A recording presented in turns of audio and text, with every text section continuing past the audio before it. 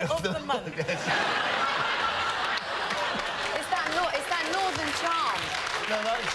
It's that northern charm. Spunk has a different meaning in Australia than it does here. I'm sure. I'm sure. Actually, you have got 3 children, haven't you? I have Very got fertile. 3. I have got 3. That's right. Where are we going to the conversation? I know, I was only going to make a remark that in fact, that the only 2 people here among the 4 of us who've not taken their clothes off are actually Carol and myself, because Dawn's done it too. She posted her Esquire, didn't you? I did, yes, You did? I did. Yeah. Did you stand by the windows with the wind coming No, in? no, oh, permanently erect. Very liberating. Very liberating. Right, so then, so you got all this, you were 300 quid to make a demo disc. Right, and then along come the Spice Girls. Yes. Is that how it happened? You know, there was an audition, and the funny thing was, I had another manager at the time, and, you know, quite a good one, and I thought, yeah, I'm carving this career, just starting it out. And then I met the other girls, and I thought, what do I do? Do I go with this guy that's a good manager, or do I go with the girls, which I thought were fantastic? You know, I fell madly in love with them, with, you know, not so good management. And I remember asking someone into the record business, I said, what do you think I should do? He goes, girl band? Nah, never make it. And I thought, that's reverse psychology on me, thank you, I'll go with the band. Really? You know, you're wrong, absolutely, it's very instinctive. But you could have no idea that it would have taken off as the way it did take off. No, you couldn't. No. I think, you know, we're very focused, and, you know, we had good gut instinct that it was going to work, really, and it was, you know, it was a tight thing together. But it changed, it must have changed your lives totally. And, what interests me is, you know, the manner in which it changed you. I mean, how did it change you? You went from this one moment, all of a sudden, you're this girl from Watford with this group of wannabes, and the next thing, you're this extraordinary phenomena. I mean, it's all over the world. And you're like doll. I bought you 3 times for my grandchildren, dolls, you know. Did you play with them? Certainly. But no, but I mean, it's been a remarkable story. It has, but the thing is, it's so fast. You've got to understand, really, we were only in the public eye 2 years, but, I mean, that's the state of consumerism. It's so fast, you know, and so you don't have time to digest it. You don't. You really don't. It's a blur, is it, with you? It is, really. One minute I was, you know, pinching Prince Charles's arse, and the next minute, you know, I was on a boat in Cannes. You know, I was sitting in front of the telly the other day, and suddenly I thought, oh, my God, I pinched Prince Charles's bum. I can't believe I'd done that. It wasn't bad. It wasn't bad, I have to say. And, you know, actually, one thing I would like to say is, for those, you know, Geri Halliwell is here, but Ginger is not dead. She's still alive, and she does come to surface now and again, and she will be back. But on the Prince Charles theme, pause for play. On the Prince Charles theme, I mean, that was the first time. By way of introduction, you pinched his backside. Yeah. But then, of course, you actually went and you sang at his birthday. Yes, and I had a big learning experience from that. If anyone is suffering from constipation, sing to Prince Charles, because I went 11 times in that big dress. Not good, I have to say. What I was thinking, I was thinking, imagine if I fell over. What would I do? What would I do? So I came to this plan that if I did fall over, I was just going to lie there and pretend to be dead. That's it. Cart me off and never wake up. So, but I've had one hell of a year. It's been a disaster adventure movie. Did I tell you about my drowning in Uganda? Well, I was there with Comic Relief, and I was whitewater rafting, and I fell in the water in the rapids, got sucked under for 20 seconds, and I'm telling you, then the boat turned over and was smacking on top of my head, and it was like a Poseidon adventure, yeah, and I was like Shelley Winters, and someone tried to save me, and I went, help me, help me.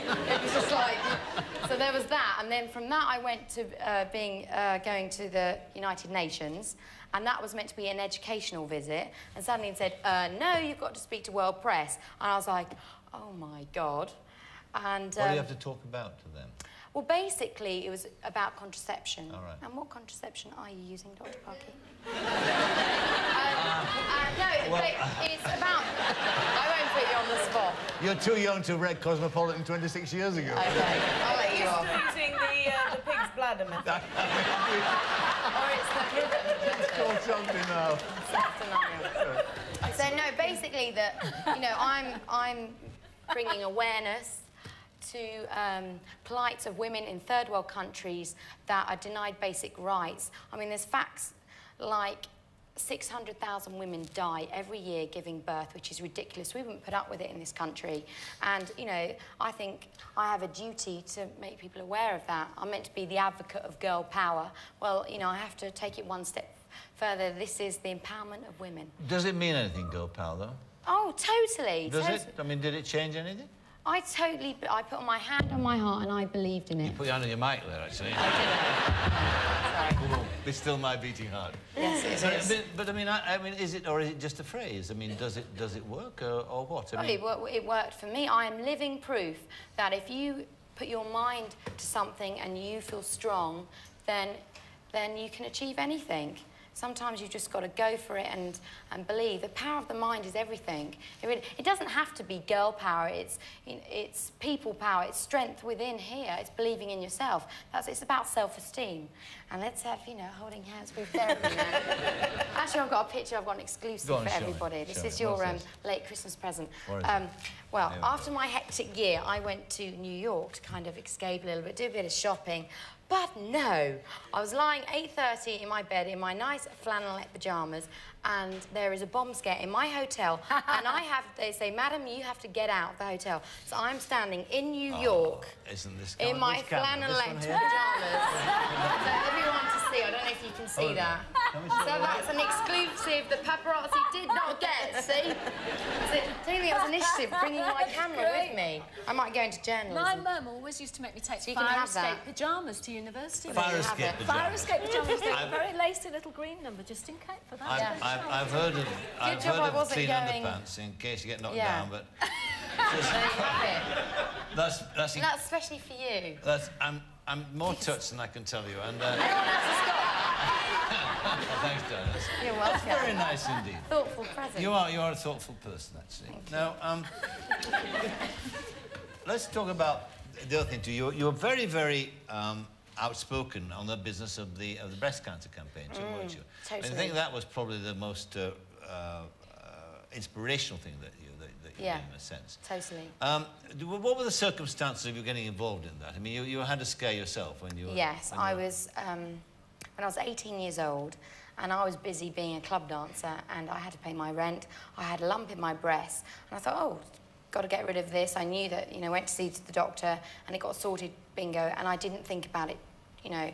And then the Sun newspaper, how many years later, last year, asked...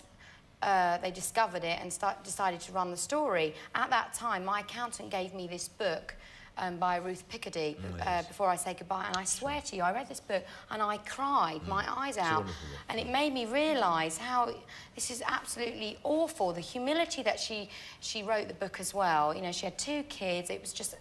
And I just was so... You know when something really touches you, and I thought, my God, I have an absolute duty to do something about this. You see, my philosophy is, you know, we all blame society, but we are society. We have the power, you and I, to make a difference. And I have, in a bigger way than most. I'm famous, so I can speak up about that, really. So if one person, you know, watching this, they've just said that, oh, then that's done something good. So I feel that life is just so much take. We've got to give back a little bit more.